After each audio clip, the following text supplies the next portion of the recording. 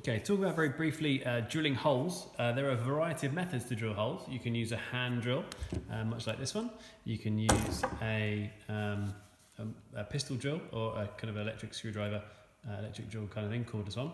Or you can use a pillar drill, which there's another video on. So when using these ones, these are perfectly adequate for drilling holes, especially if you're doing small ones in small pieces of wood. Sometimes it's easier to do that, especially in a busy workshop when where there might not be many machines.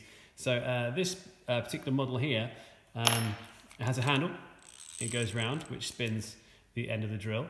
The twist bit will go inside the chuck, and you undo the chuck by holding this handle still, undoing this, and the three little jaws in there will get wider, and then once they're wide enough, you then place the drill bit in and do them up again, do it up again to rotate it.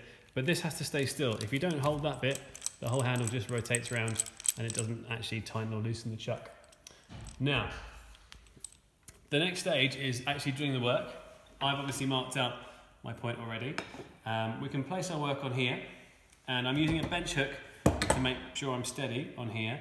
And what I'm going to do is I'm going to just line up my twist bit here with the centre of my hole.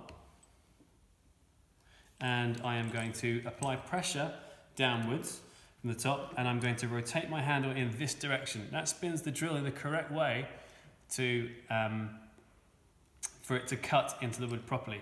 And the reason I put my wood against my bench hook here is it means if my wood starts to spin, it should hold it in place and not move.